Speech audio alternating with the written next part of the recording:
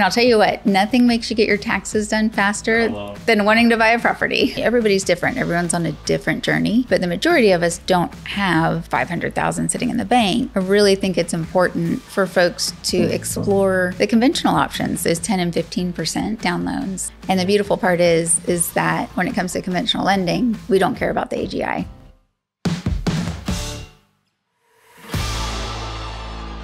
Welcome back, everyone, to the Learn Like a CPA show. We are live in Nashville for the STR Wealth Conference, and we are excited because the conference sort of begins today. It goes through Wednesday/Thursday, and we are super excited to be here, the #1 short-term rental wealth conference, and I have the #1 short-term rental lender with me, Parker from Movement Mortgage. How are you? Thanks, doing great. How are you doing? I'm amazing, and you will be speaking. Is it on Wednesday? Wednesday at 2:15. And what's going to be the topic of your presentation? Like what do you want to focus in on? Yeah, so during the presentation, I kind of want to share with folks our journey and how we grew our portfolio to 12 in 5 years.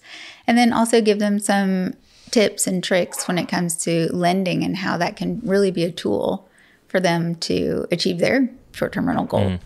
So you said 12 in 5 years, but what about the 10 conventional loan limit? Oh, that's a very good question. I have a spouse. So we've got 10 under me and we've got a couple. And so how important is that? Because I know when people get started and they're not educated, sometimes they're rushed to make decisions. Sure. So one of the things that they do is they probably put both spouses on the loan. So how does that work in terms of, because from my understanding, if you put both spouses on the loan, then the debt counts to both of them versus just one? Like how does that work? Yeah, that's true. The good news is if they kind of do that in the beginning, starting out, maybe because they need to, because sometimes that is necessary to use. To qualify, right? Yeah. So a lot of time, so whether it was just a mistake they didn't know or a necessity, usually getting to those 10 finance properties takes a little while. So you've got some time later down the road to refinance out of one person's name and into another. You buy a property, there's a good chance 3 or 4 years down the road, you may be able to do a cash out refi to tap into some equity. Or you may be selling that to 1031 into a bigger property. And so there's always a chance to correct that. But when you do 12 in 5 years, and because you and I didn't come and have just $1 million to spend, right? Right. When you do 12 in 5 years, you almost have to be very strategic with how quickly do you get there? What year do you buy? So tell us a little bit about how that path was. Like your first year, how many did you buy? 3. 3 the first year. Yeah. So did that just blow your DTI out of the water the first year? Yes, for a few months until we got our taxes done. So there's 2 aspects to think about as you're growing that are very important. One, of course, is DTI. The other is capital. So not everybody has everybody's different. Everyone's on a different journey, but the majority of us don't have, $500,000 sitting in the bank just to shed out. So we had to be really careful about the products we used and the down payments that were required. And then also, of course, that debt to income ratio. And this is why, and I'm actually talking about this on Wednesday, but this is why I really encourage people not to get sucked into the we should or we have to do a 20% down DSCR loan. I really think it's important for folks to explore the conventional options, those 10 and 15% down loans. DSCRs are great. They're not bad loan products. They have their time and their place. But I think especially depending on those goals and how quickly they want to grow, those 10 and 15% down products are instrumental. Yeah, and so you said one thing there. You said the two important things, DTI and capital. I always say debt to income and liquidity. Okay. So I used to say the #1 most important thing for real estate investors is to protect their debt to income. But then I started noticing, because we'll onboard anywhere between 30-ish clients a month into tax strategy and consulting. And what I noticed a lot lately is I deal with a lot of investors, anywhere from $1.5 to $3 million net worth, let's say, or $1 million to $3 million net worth. And sometimes there's people, if I told them go write a $30,000 check tomorrow, they couldn't do it. Because all their net worth, all their money is tied up either in 401ks or real estate, and they're not liquid enough. And so what happens if one spouse loses their job and they need a lot of money and the rentals are not paying for, or not enough to cover that? Like, they're going to have to end up selling one of those properties. So one of the things we try to do is assess the risk of somebody not having capital and recommend that they shift some of their portfolio, not just only from real estate, but to kind of have either money in mutual funds or just kind of high yield savings. Yeah, no, absolutely. That's great, especially to look out for and protect their well-being. I think that's important. Yeah, because a lot of times, especially now, a lot of people go straight from W-2 to real estate. Mm-hmm. But one of the things I'm starting to teach is the overall flow of money, where it's making money at your W-2, parking it into an investment account, let it earn and grow interest, tax efficient, and then moving it to real estate. A lot of people just go W-2 straight to real estate. Right. So the guidelines for what adds to your income, right? We talk about that. And so you said it after you have to file one tax return. To use any of that short-term rental income. Mm-hmm. So, I think a lot of folks, just because as I talk to clients on a daily basis, I get this quite a bit, they feel like their AGI isn't going to be sufficient because they wrote off so much. Or maybe one spouse is self-employed, the other's W-2, but the one spouse's self-employment was a loss and then created a lower AGI. And the beautiful part is that when it comes to conventional lending, even jumbos, we don't care about the AGI. We don't even look at that number. So if one spouse took a loss on a business they own and the other has decent W-2 income, we could just take the one spouse that has W-2 income, qualify them really? For the loan, and we don't care about the losses. Oh, wow. Yeah. And actually, on that note, let's say you have W-2 and you have a business. Mm-hmm. And let's say the business took a loss. Maybe first year opening the business, you took a $50,000 loss, and maybe your W-2 income is $150,000. Well, if we only use the W-2 income to qualify, we don't even have to worry about that loss either. They don't net out? No. Wow. Mm-mm. No. So in that situation with the two spouses, if they're both on the loan, do they have to include both their income? Or in that case, you would just leave off the spouse that had the loss? Correct. Yeah, if for some reason they both wanted to be on the loan, we could still just use the one spouse's W-2 income and not consider the self-employment or the loss for the other at that point. So talk about the timing of when you buy a property versus when you file that first tax return and how important that is. Yeah. So let's say if you buy a property in August of this year, I would say definitely do your best to get that up and running and generating some revenue. And then if you get your taxes filed by February, March, or the deadline in April that next year, we could take the revenue that was generated. We'll do a calculation based on August through the end of the year. So whatever that turns out to be, we would divide it by, 5 months? Mm-hmm. And I think the biggest misconception is that you need to have a year's of income, like a full year of, or even 2 years sometimes of tax returns. But you're saying it could be as short as 3 months, 2 months? Yeah, absolutely. Yeah, it gets a little tricky. It's hard to convince underwriting when we get into I had it 2 weeks out of the year. We try not to push the envelope that far. But yeah, if you've got 2-3 months on there, sometimes we can squeeze by on 30 days. So explain a little bit more about the actual calculation of, if I have a rental property and let's say it's making money, how much of that is going to help me count towards my next property I want to buy? So it depends on how it's reflected on your tax return and the categories of expenses that you claim. Mm-hmm. So depreciation, for example, I also get a lot of people that are a little bit panicked about taking so much depreciation and thinking that that's going to have a negative impact. But the reality of that is... Real quick, guys, if you could think about how you found this podcast, maybe it was on Facebook, Instagram, maybe somebody shared it with you. I don't run ads for the show or have sponsorships, so the only way this grows is through word of mouth. If this was valuable for you in any way, the only ask that I can make is that you share it with somebody else. Pass it on to the next person whose investing journey or business can be changed by listening to the show. Much love, guys, and let's get into the episode. The reality of that is... when you do a cost seg and have that depreciation, we're going to add every penny of that back in. Mm-hmm. So that's a great category to write off from a lending perspective because we can add that all back into the equation. So we'll add back the depreciation, taxes, insurance, and mortgage interest that are reflected there. And I learned from you also HOA fees. And HOA dues, yes. Yes, they just have to be specified that they're HOA dues on there. So it's so important to know. It's because you can literally have cash flow that hits your bank account, like from these properties, and you turn around and tell the government that you had a loss. But then you can also use that loss, add back the loss for the next property. So it's like, it's not even like having your cake and eating it too. It's like having the whole buffet. Yeah. Like you can make cash flow. It doesn't get taxed. You use the loss against your income, and then you can add the loss back to your AGI. Yeah. Let me ask you something. So when you bought the first, what year was it when you bought your first, the 3? 2018. 2018. Mm-hmm. Did you do cost seg in 2018? Did you know about it? We didn't know about it. Oh, shit. Okay. No, we didn't start doing it. When did you find out? Gosh, see, this is 24. We probably didn't really know about it till maybe the end of 21. Wow. 22, yeah.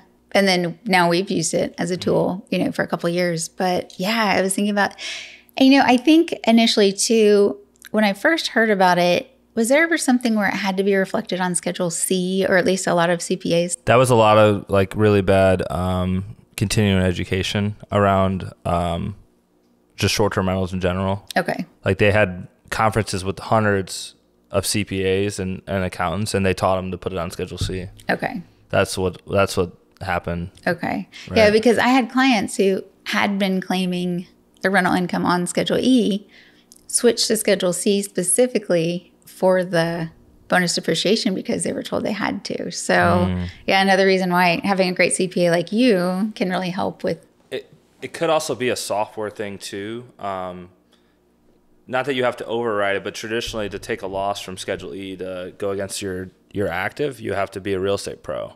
So a lot of tax softwares aren't built to use a short-term rental loss against your W-2. So that's why I think some people have to put it on C. Interesting. Like I've consulted with a few other CPAs that asked me questions about it, and then I realized that they're putting it on C. Okay. And I'm like, that's not the way to do it. Because at the end of the day, it's still the same net tax effect.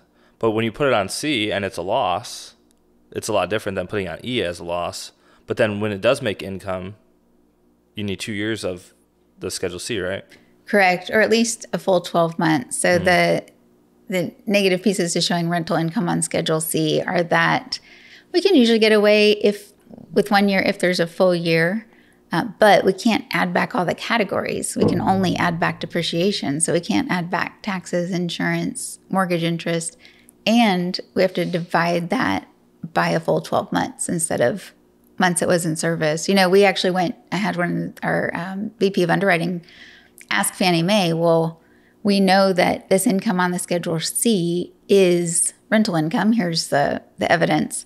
Can we count this like we would Schedule E? And Fannie Mae's answer basically was, should have put it on Schedule E. Why'd they put it on Schedule C?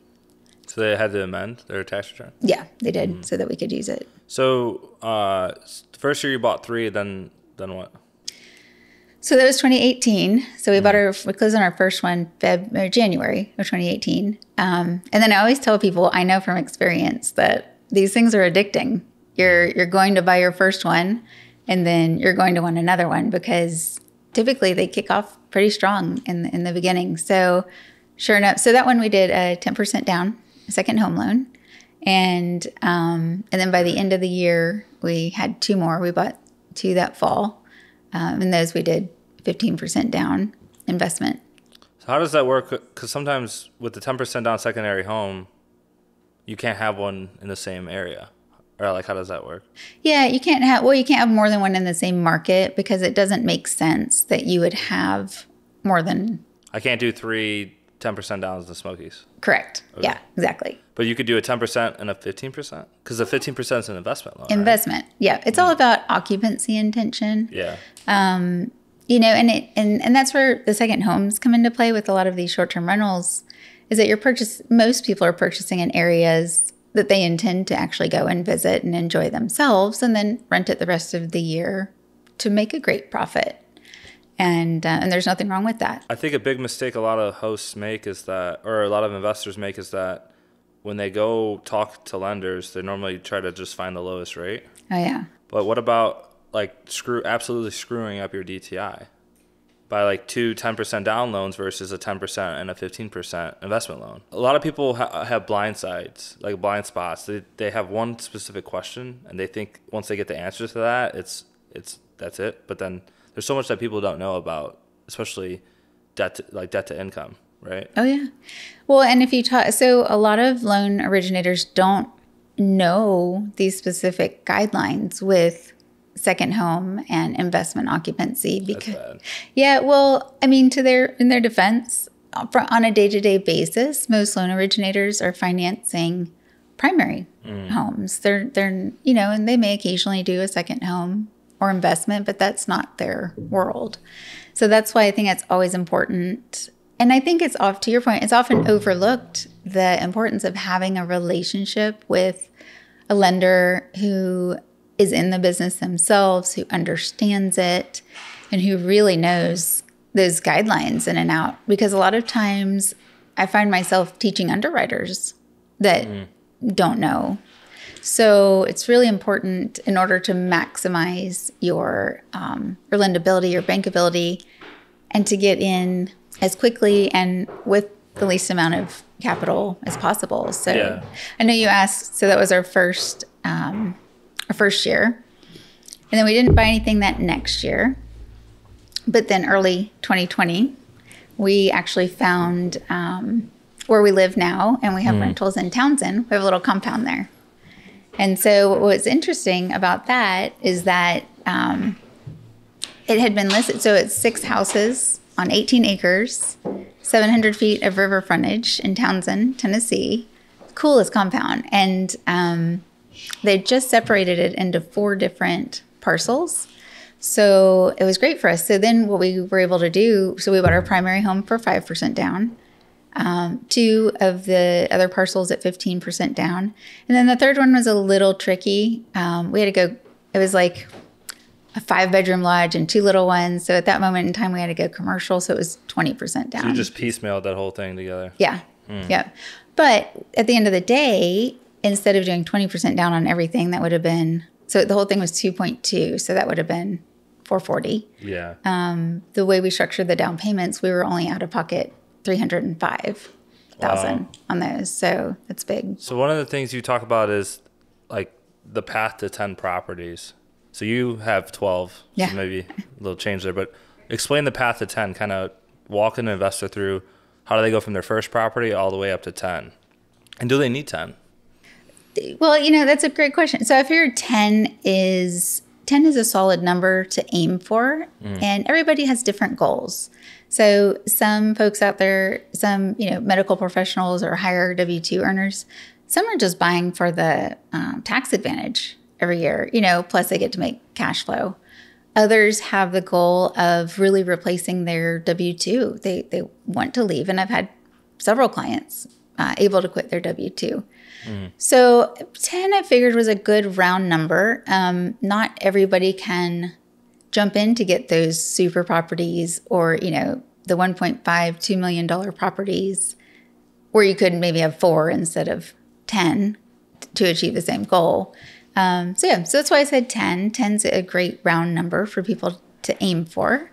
And it's not too difficult to get to. So, some people may do 1 a year.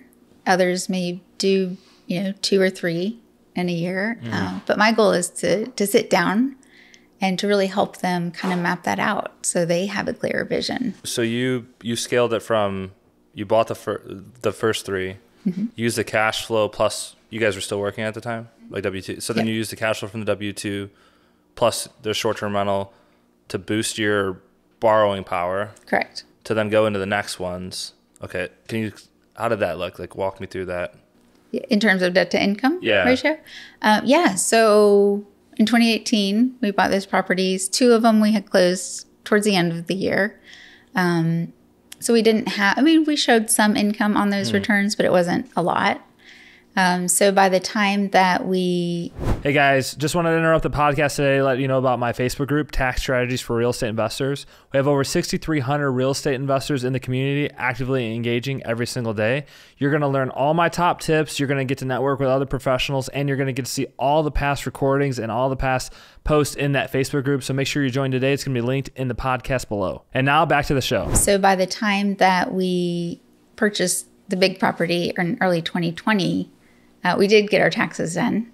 And I'll tell you what, nothing makes you get your taxes done faster than wanting to buy a property. Yep. Yes. So we got our taxes done, and then we're able to use the income showing for those 3 properties that we owned to offset our debt to income ratio. And then, and here's the other thing too, when we purchased those all together, the 2 15% down parcels that we bought, we could also use projected rental income on. Yeah. So and I kind of refer to that as a hybrid, because I think a lot of people forget. They'll think of that 10% second home, and then they jump to the DSCR. But There's one in the middle. They forget about that. So that 15% that they take projected long-term rents or short-term for that one? Depends on the market and the appraiser. And the Smoky is probably short-term. Yeah, they're you can't even get long-term rents. So back to because it sounds like like when you file your tax returns are very important, because if you bought a property, let's say January or February, and you completely screwed up your debt to income, like not only are you waiting a year to file the return, but really probably like 16, 17 months before you can get another loan, because you need to file by April and then have a tax return. So, and then not to mention if you're self-employed, so I guess we're doing a webinar soon, right? Yeah. On how you can use your tax returns to help you qualify for more loans. What is another topic so aside from debt, so we talked about debt to income, we talked about how do they actually calculate, we talked about accelerated depreciation. And then to wrap the path to 10 up, did you use some of the equity in the properties to buy more property, or did you sell properties? Because I don't think you sold anything, did you? We have. Okay. So the first year we used savings, and we did a 401k loan. So we didn't take it out, but we did borrow against it.